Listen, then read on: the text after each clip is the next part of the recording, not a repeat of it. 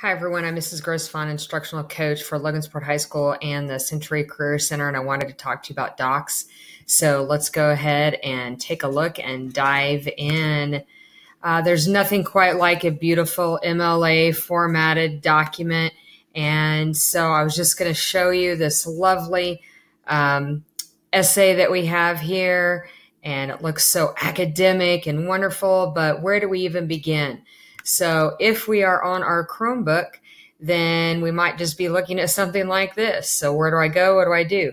You can go to your shelf, and I believe Docs is going to be pinned there for you. If you don't see it, go over to the left to your launcher, and if you still don't see it, click that up arrow, and it's going to turn up somewhere, and you can search for it or just look for that icon. If you don't see it there, check a second or a third page just to make sure, but it should be available for you. So I'm going to go ahead and launch it from the Chrome shelf, and notice it's basically just going to the internet. Now I'm at docs.google.com.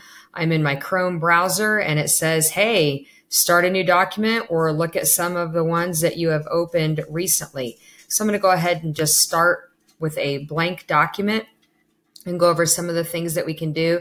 Now, a lot of times we just start our assignment, and right now I'm waiting for this to finish doing its circle. We just go ahead, and normally we just start right in and we start our assignment. And so if I start typing something about Schnauzer dogs make great pets, if I go back later and think, oh, wait, I forgot to title this, if you click in here, it thinks, hey, do you want that to be your title? Well, probably not for an essay title or something like that. So I'll just go ahead and make this Schnauzers. And it's telling me that because I started it the way I did, that it's in my drive. If for any reason you're up here and you think, ooh, this is going to be an assignment for English, and you've made a folder, go ahead and click on that, get down in your drive, scroll for your English folder, click on that, and you can move it there. Or even if you have a subfolder, I don't believe I do.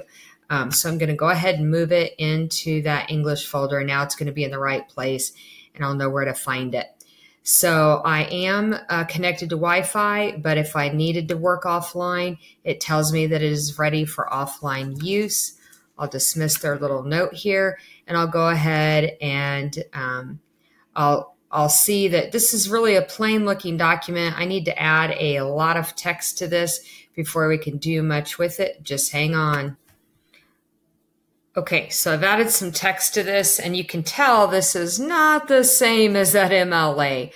So basically, if you need to start really setting things up, and you've already started typing, then what we'll do is highlight the text we want to deal with. And let's say that we forgot that the teacher wanted this double spaced, and we think, okay, I've already typed it. What do I do now? There's a couple different ways you can find the spacing. But if we start looking at some of these pictures, they're going to tell us what they do if we just kind of hover. And I'm going to go all the way over with the lines and the arrows, and I'm going to click this one, and I'm going to change this to double. So that's looking better already. And you may notice my font is a size 11. And if you want MLA, it needs to be size 12. Now, Arial is a good font. Times New Roman is going to be requested a lot. But if this is not for a super serious academic paper and you're allowed to have a little bit of fun, I'm going to suggest going into the fonts and checking out some of the things that you can do. So I've looked into the fonts, and they come with some preset fonts, but you can always click more fonts. And I believe people develop these all the time, and they're always changing. So if we want to see, let's just say, some handwriting fonts, I've already added a couple of different ones here. So maybe I want to take a look at, I'm gonna pick this one. I'm gonna say, okay, we're gonna take a second here. It looks like it changed it, but if you wanna just start fresh with a new font, go back up there, click in there, click more fonts. I'll go to show all. This time I'll pick display. Let's go with this one, and I'll click OK. And I'm going to start typing. Does this look different? And it does. So that's just a little bit of fun that you can have if you haven't messed around with the font options. So we know that generally we're going to work on our paper. It's going to go all the way to whatever page requirement the teacher has given us or word requirement.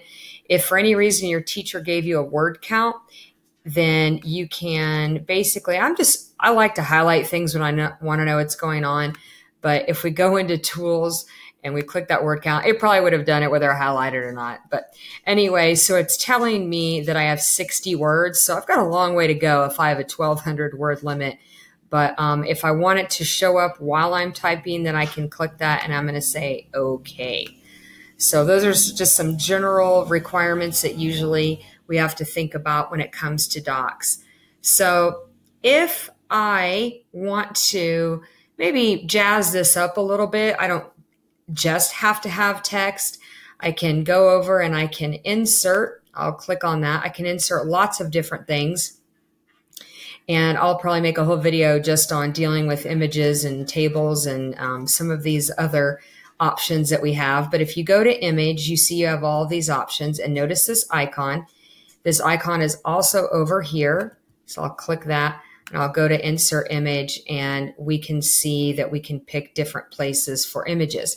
But I wanted to show you another place to get images, and this time it's going to be with tools, and then go down to this explore option. And now this basically is just going to bring up the web for us. So if I search docs in the web, maybe this time I'll type miniature schnauzer, and it's giving me some information. So one, I can make sure that I've picked the right name for the right dog, associating this image here with the information. And maybe I just wanted to double check a fact before I said anything in my paper, or maybe I do want to use some information from here. I'll just make sure that I give them proper credit. If you are wanting an image, you can go to images, and I like this one. He looks like a happy schnauzer. So I'm going to pick this one, and look, I just hit the plus and it inserted it. It may not be where I wanted it, and it is really big. So again, you'll have to start messing around with some of those options and find out where your dog went. Maybe he ran away. So we got to get him back here. And I'm going to resize. So he looks pretty happy. I'm just going to leave him there for now. So if you need to check out what you already have in your drive, there's no plus sign here. And actually, if I took out the word miniature, let me get rid of that really quickly and then hit enter. In my drive, I have other things associated with just the word schnauzer, but there's no plus sign on that. So it would be nice to be able to, just grab an image pretty easily and insert that into your document. And there are different ways of wrapping your images. You'll see this one is inline. This one's wrap text. I generally go with wrap text when I'm using images. And I'll move him up even a little bit more up there. So he's looking pretty good. All right. I'm going to remove that space that was bothering me. So I don't have a title on this document yet. So that's probably something that your teacher would want. I'm going to hit enter a couple times and move that down. And I'm going to type, whoops, that looked a lot bigger than the other letters. That was interesting. So if I click on this, then one thing I'm going to want to do, I'm going to close this Explorer. And now I find all those things like center, and I've got myself a nice little title right here. So that's good. So if I am finished with this document and I'm ready to kind of just wrap things up, if this is something important, then I can go in and I can star it, and it's going to add it to the starred section in my drive. And if I forgot, wait, I put this in my English folder, but actually, wait, I need to change it. It needs to go in my American literature folder. Then you can still make that change. It's okay. So we'll hit move. So I'm going to dismiss the little note they gave me. And we have all of our options that we're used to, like undo and redo and print. So you just kind of need to hover over all of these things. And when you go to file, you can share from here or on the top right where you see that share button. And so I'll go ahead and click on share. If you just want to share this with one person, maybe I want to share it with my personal email and I just want to be able to view it there, then I can do that. And so maybe Mrs. Minx would like to read about schnauzers, and I got to pay attention. Do I want her to be able to edit it, which means to write on it and change things? She might remove that really cute picture and I'd be sad. So just double check whether they can view or just comment. Maybe she needs to tell me some changes I need to make, and but I don't want her to actually make them. So she will get an email about that, and I can write her a message. Will you proofread ? And she will get that. And I'm going to, she doesn't know about this. So normally I would just hit send, but I don't want her to think she actually has to do any work right now. The other option is just to get this link. And I would always, before you hit copy link, I'm going to click on change. I'm going to say, got it. They keep sending me these notifications. The reason I wanted to click down there, and we can click on these options. So here are some of our choices, but also notice now I know they too can be editors, and I just want them to be viewers. So I'm going to update that before I copy the link. And once I copy it, now I can put it either in Schoology, I can put it in an email to a group that I've already created. If I know anywhere you can put a link, you can put that. So notice I copied that link, and while I have a link handy, I wanted to show you something. So let me go down here. Let me hit enter a few times. If you ever want to insert a link in a document and you don't want it to come out that really long, let me right click here, that really long sort of ugly text, you know, it's really not, I would say, ideal. I wanted to point out, if you're dealing with links, then you can click the insert link and it's going to just clean everything up. I'm going to say Schnauzer paper, and then I'm going to go here and I'm going to right click and paste that link and click apply. And let's look at the difference. Which one do you like better? The really long one with all the gobbledygook, or the one that tells you exactly what you're going to get if you click on it? I prefer this one down here. So if you're dealing with a lot of links, especially, that's also going to be helpful. It's just going to clean up your document and everyone will be happier. Something that I wanted to bring up was, let's say that now you're ready to really double check.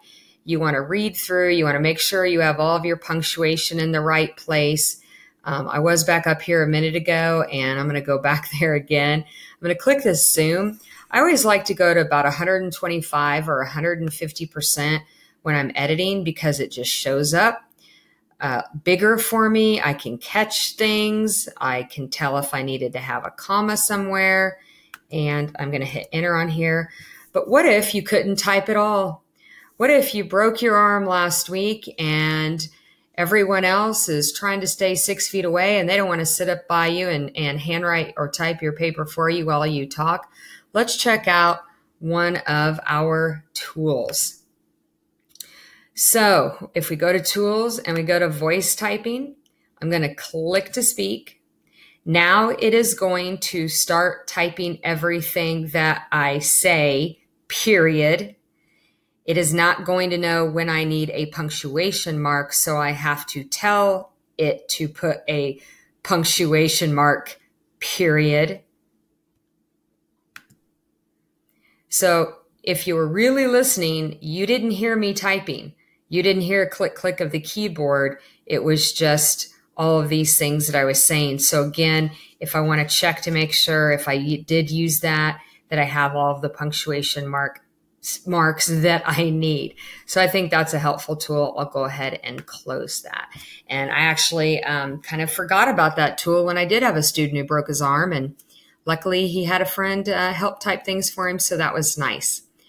So we talked about going to file and sharing. And if for any reason you want to start a document, but you kind of want to make some changes, but you're not sure what it's going to do, you can always make a copy and then mess around with the copy so you still keep your original. You can see we can email this as an attachment. And if for whatever reason, if there are problems with sharing files, you can always download it as a PDF and then attach that file or upload that file, and that is a lifesaver sometimes. Sometimes when we're working between devices and programs, not all of the formatting comes through. So I can go in if I needed to and see all the changes that I made. I can rename it. I can move it from here just like I could earlier up there. And obviously I can move it to the trash if it's no good, but I would hate to think that. Now, one thing I want to point out is if you did forget some things about this, like where did I put it? Where is it? Oh, here it is in the American literature. And I started it on 735, and then I just made a change at 750. Sometimes that's helpful. And if I had shared it, if I had actually sent that email to Tammy, it would have said that Mrs. Minks had access to that as well. So on our editing options, those are just pretty basic. And on our view, I did talk about perhaps viewing it in a different size, like 125 or 150%, but you can also see or not see the ruler. If you want that to go away, notice it just gave me a little more space on the screen. But if you need that ruler, I sometimes like to know where things are, and if they're centered, then I use that. So we've already looked at insert, but if you're one of those people you like to have things organized, you're going to want to play around with table. I'll go ahead and enter just a really short table right here.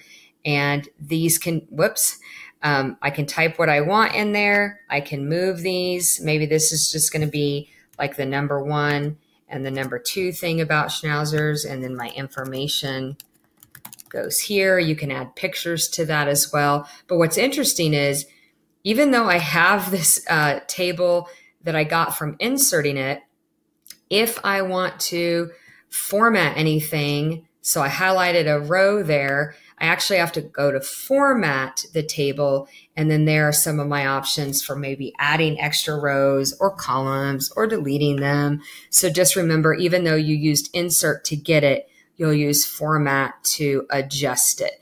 And so that's something that I think is helpful when you're trying to really organize a bunch of information. So I'll go back to this insert. And if you want to actually make a drawing, you can do it new from here if you need to explain a concept. And obviously, if you don't know about Google Drawings yet, you want to wait till you deal with that. You can add some charts. There's all sorts of great things.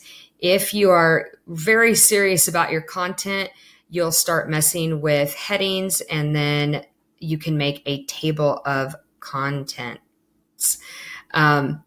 If for any reason you want to add a comment like, does this look right?